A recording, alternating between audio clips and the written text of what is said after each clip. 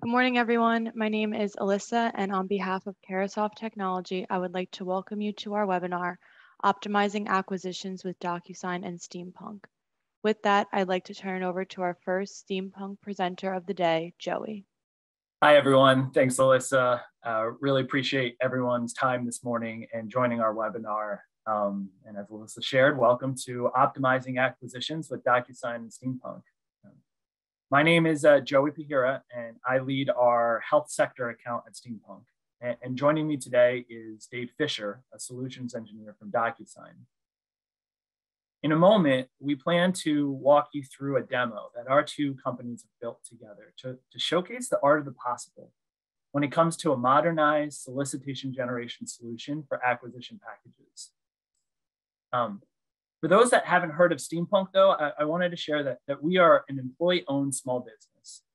And we were founded on the principles of putting our federal government clients at the center of everything we design, develop, and deliver to drive game-changing impacts and user experiences. And as a result of our startup culture and our human-centered delivery approach, Steampunk is quickly becoming a go-to provider across the government space when it comes to low-code and no-code integrations with platforms such as Salesforce and DocuSign, which we're going to highlight today. Before we get started, though, I did want to remind everybody that CARAHCAST has a question button below on your screen, so feel free to ask questions during our presentation. We will definitely try to answer them as we go throughout the presentation, but just as a quick reminder, since we are only scheduled for 30 minutes today and we want to highlight our demo that we built out for you, if we don't answer your questions during the session, we'll follow up with you directly afterwards. So utilizing a design-led approach, we here at Steampunk have integrated human-centered design principles with agile methodology into a framework that we've trademarked as design intelligence. Our design intelligence methodology offers a unique approach to solving federal agencies' most complex problems. And we use this framework to deep dive into our clients' current processes and workflows by leveraging contextual inquiries, interviews, and design workshops, and then developing with our clients journey maps to create custom tailored solutions based off of their unique wants and needs. And we've applied this proven approach with federal acquisition SMEs over the past few months to develop an improved document generation system for procurements utilizing industry-leading platforms, Salesforce and DocuSign. But before we demo this innovative solution that we've built, I wanted to share why we at Steampunk have really leaned in on optimizing the acquisition process. Before I joined Steampunk, I was actually a federal acquisition professional and a core. So I know firsthand the challenges present with the current acquisition tools. For many years, I supported the acquisition lifecycle and worked closely with my customers to help develop and finalize acquisition packages. And during my time with the federal government, I saw firsthand the outcome of doing my job efficiently. Medical equipment was procured on time and helped to save people's lives. And lab reagents or supplies were ordered to conduct research and help to cure disease. Over the last decade, I've had the privilege to support multiple federal acquisition offices, target strategic approaches to support increased collaboration, greater simplification, performance improvement, innovation, and cost-saving initiatives. However, these experiences have informed one particular and important observation. There's a digital experience gap in the federal acquisition community, and it's in desperate need of capitalizing on modern technology to help improve the user experience, to help automate workflows, improve transparency, enhance standardization, balance workloads, and increase compliance. In my experience, I have seen that the current acquisition landscape, unfortunately, is littered with outdated, disjointed, and disparate legacy systems that force the acquisition community to employ inefficient workarounds.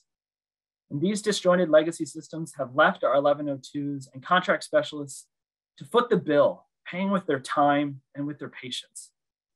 Instead of fiddling with the table or formatting issues or version control challenges, wouldn't it be better to focus on developing tools that could better help our acquisition teams focus on what's important, efficiently and timely awarding contracts to support the agency mission? Technology choices should enable our organizations to leverage the collective knowledge and experience of the entire organization. Imagine if there was one system that helped the acquisition, the business, and its customers and vendors to all collaborate in one place, where a clause library could automatically be updated in real time based on newly published provisions, and process metrics and contract insights were available on demand so that data-driven decision and improvements could be made. The fact is, there are modern tools and proven processes that eliminate the need for contracting officers and specialists to work in silos. We here at Steampunk have worked with Salesforce and DocuSign platforms to create a tool that helps to close this digital experience gap and leverage the collective knowledge and experience of the entire organization and help create a unified acquisition experience. So I know that the acquisition lifecycle starts with the identification of a need from a program and ends with the closeout of a contract. And I recognize that there are IT modernization needs at each stage of the process, from pre-award to post-award. And we're hoping to have future sessions with CARAHCAST to highlight the benefits of centralizing acquisition IT platforms to help improve the data-driven decision-making and modernize how contracts are managed. But for today, we're going to focus in on the contract solicitation and selection process and showcase an optimized approach to support the generation of acquisition documents. As I discussed earlier, over the past few months, we here at Steampunk have used our design intelligence principles to work directly with NIH contracting officers to really better understand the existing contract solicitation and selection process, as well as the technology currently being used to enable the generation of these documents. And we came to the following understanding. After the pre-award process has completed and a package has been finalized, the first step to create a solicitation is for the contracting officer or specialist to review an acquisition packet provided by the business owners. But we heard through the acquisition community, though, that these acquisition documents can come from a variety of different systems, whether that be shared drives or the POT system or email, et cetera. And it's up to the CO or the CS to know where and how to pull all of these correct documents together in order to generate a full final solicitation package. Then once the packet is gathered together and consolidated and reviewed, the solicitation is then generated through the DGS system. Again, though, we learned through our interviews that this editing process of the different fields at times can be clunky and challenging to add or edit updates to the latest clauses from FAR regulations or special contract requirements. Once the document is finally generated and the CO or CS submits for review and approval, because of interface challenges, these reviews are often done then outside of the system, and that can provide a lot of risk to the agency. Fourth, the acquisition leadership team member then would receive the solicitation for review. But we have heard that there really isn't a standardized process in place, and that feedback can be given in a variety of ways.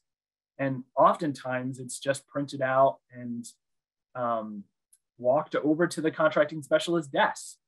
And when that is the case, these version updates typically aren't tracked and can be lost over time, making it really difficult to learn and grow as a professional. Once this takes place, the solicitation is then approved and ready for release.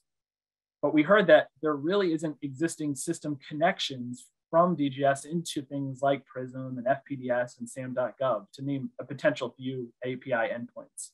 Or is there an opportunity to connect and attach forms like the SF 1449?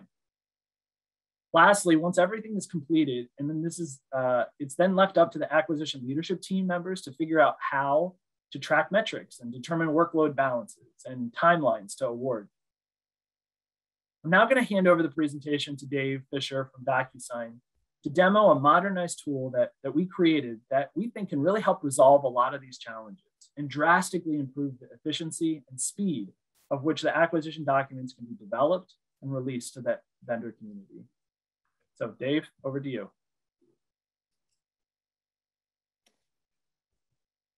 Good morning. Thank you, Joey. I've enjoyed collaborating with Steampunk and building out this application demo and look forward to showcasing how a modern cloud-based solution can help transform the acquisition process. Today, I'll be highlighting functional components from our digital acquisition system built on Salesforce and DocuSign. The demo scenarios will be presented through several personas. First, as a CS, a contracting specialist, I'll generate a contract package for review. Next, as an acquisition leader, I'll review and approve the created package. Then back in the contracting specialist role, I'll finalize the package and send a Form 1449 for signature. And then finally, I'll showcase some of the contracting analytics that acquisition leadership can use across their organization. All of these scenarios will be done from the user interface that you see on the screen, the digital acquisition system. Just to highlight a few things on the home screen, this is a great way for me to have immediate access as a contracting specialist to my personal tasks that are assigned to me or others, by others, from the system. And these are related to my RFPs, my RFQs, and other contracting activity. It really allows me to stay focused day to day on my responsibilities and ensures that I can review or update records efficiently and move my acquisition packages through the system in a timely manner. Let's take a look at an acquisition detail record that is currently in a develop package stage. You'll notice it here as acquisition number 1016 related to SC Solutions, Inc.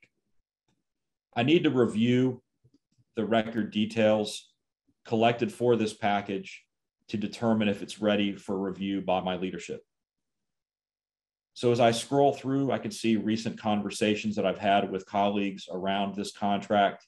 I can also scroll down and see some basic contact information related to this contracting packet.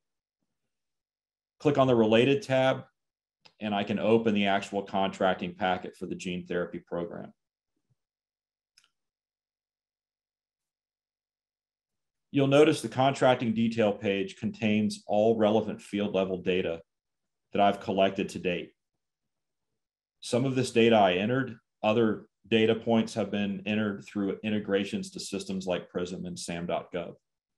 The system is scalable and has been built to incorporate policy updates into our business logic, workflow, real-time integrations, and validation rules. It looks to me like we have most of the information needed to move this contracting packet into a ready for review state. However, the system is informing me that I need to update a few fields before I can do that. So let me scroll down, and I notice that I need to fill out both the contract type and the organizational type field, because these are dynamically relevant to adding FAR clauses to the packet. So I'm going to come in and make two selections. For my contract type, I'll do a fixed price. For my organizational type, we'll do a commercial. When I hit save, as I scroll down, you'll notice that two FAR clauses have dynamically been populated and added to my contracting packet.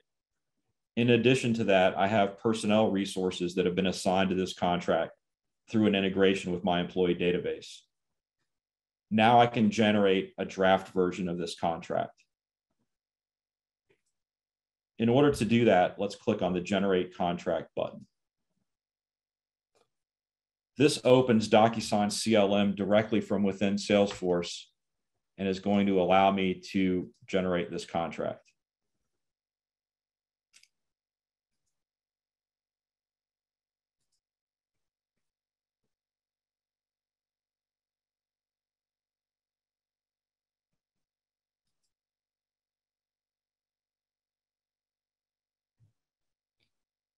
I scroll down, and again, I get one more chance to see the relevant dynamic population of information before it's actually applied to my template. Everything looks good, so I'm going to go ahead and click Next. This is going to build a preview of my document.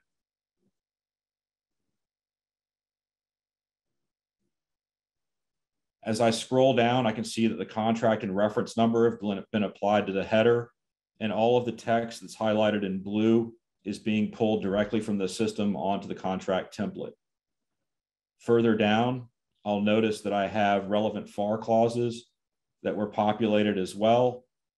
And then on the next page down, I have my personnel that have also been added to the contracting packet template. At this point, I'm confident that I'm able to get this ready for review and approval. So I'm going to go ahead and hit save and create version 1 for review and approval.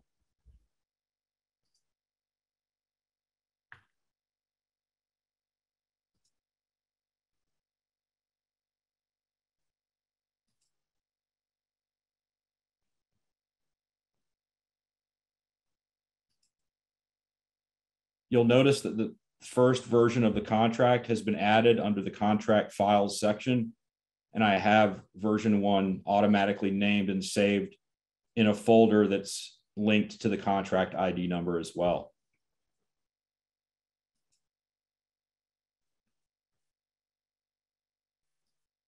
When I click on the contracting packet link as an acquisition leader, this is going to allow me to review and approve the version of the contract that you're seeing on the screen. If I wanted to, I could download the file, make edits in Microsoft Word, and then I can upload a new version as well. In addition to that, if I need to take a look at what has occurred over time related to multiple versions or other people's activity related to this contract packet, I have the ability to do that. And then as versions are saved in the system, I can do version comparison that'll show all the markups related to from one version to the next.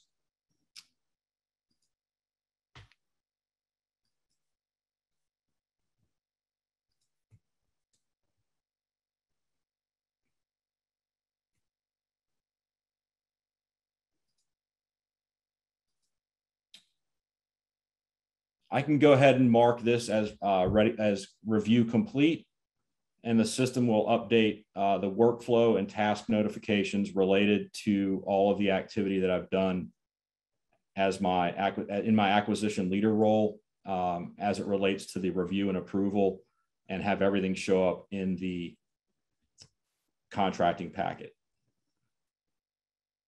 Now let's move back into the contracting specialist persona.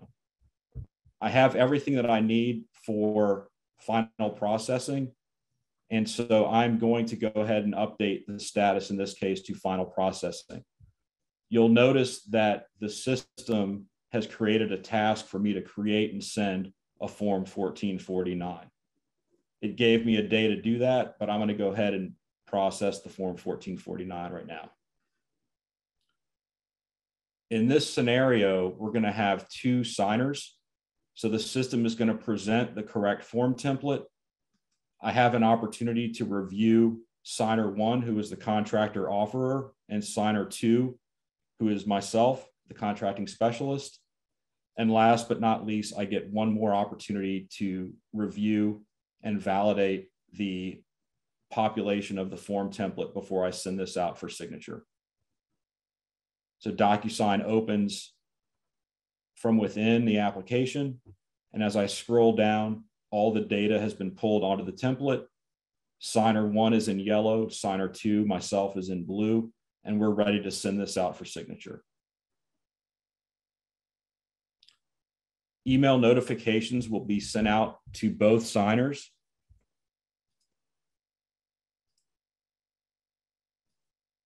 Signer 1, my contractor, will receive the notification and open up the envelope from within their email application and simply scroll down, review, and sign. Once this is completed, me as the contracting specialist, I'm going to receive the notification as well.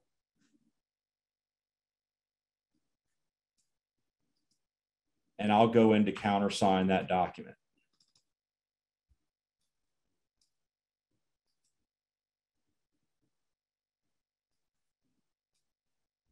DocuSign opens as well for me. I scroll down, I commit my signature, and save this off to the digital acquisition system. All signing is now complete. We go back into our contracting packets. we can take a look at what a finished packet will look like. You'll notice as we scroll down, all of the relevant information is complete. We have validation through the envelope status that all signatures have been received. And the final two files, the 1449, as well as the certificate of completion, which is the legally binding digital certificate tied to those signers, are stored in my contracting packet as well.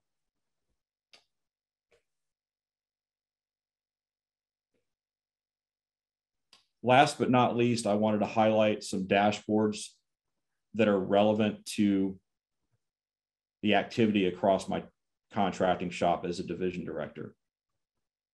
Real-time analytics allow me to make fact-based decisions related to staffing levels, reducing bottlenecks or backlogs, and keeping contract workloads balanced across my division. This dashboard is pulling information from multiple reports in the system related to the status of my contracting packets, the workload of my contracting officers, and contract start dates for upcoming quarters. With 2 clicks, I can move from a dashboard to the underlying report. And then if needed, I can click directly into the contracting packet record. The system can even schedule these reports for distribution across my organization and allow for better transparency in my team's work and enabling leadership to make solid strategic business decisions.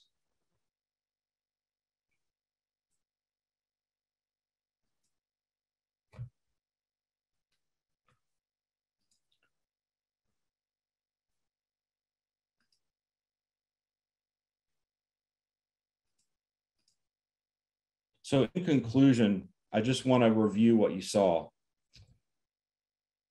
We talked about the as-is process, but what we'd like to do is actually talk about the future state.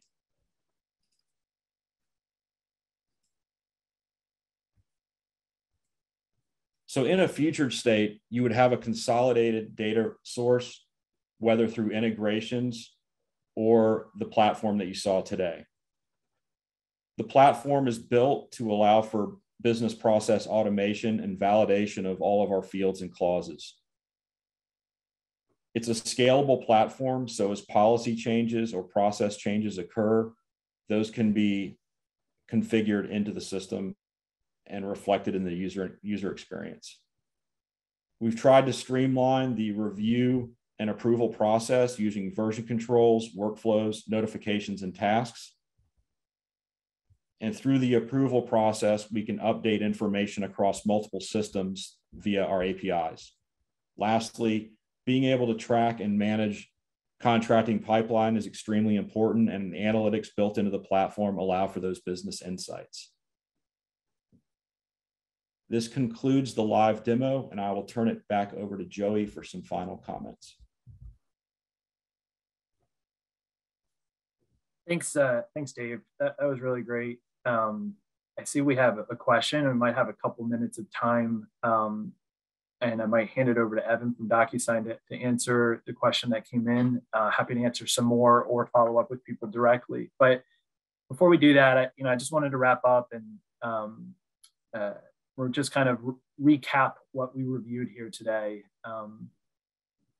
So what we talked about is our team here at Steampunk took our trademark design intelligence approach, which again is combining principles of human-centered design and agile methodologies. We work directly with contracting officers to identify existing pain points faced every day by the acquisition community. And we proactively brought in 2 of the leading industry platform providers, Salesforce and DocuSign, to collaboratively develop a solution that we are confident can improve the final end product, or in this case, an acquisition solicitation document that removes a lot of the existing hurdles of multiple systems or outdated system functionality. So with that, we were excited to share this with you today, and we hope we were able to kind of give you a little taste of the art of the possible. We would love the opportunity to interact and work with you in the future, those that have attended or those that might be interested.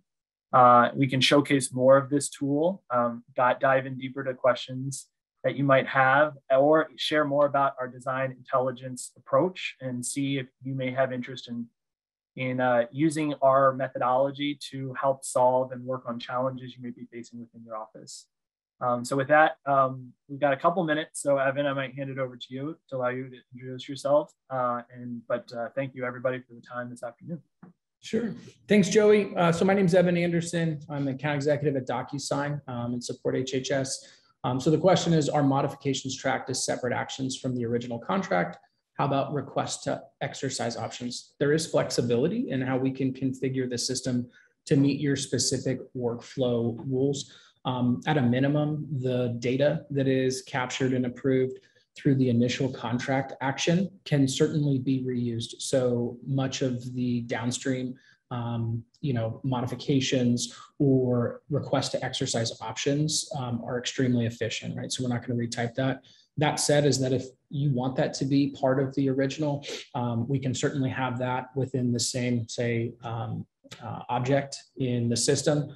Or if you would like that to be separate, but link them or have that relationship built in, that's also possible as well. So multiple workflows for document generation are present to handle those type of common scenarios. So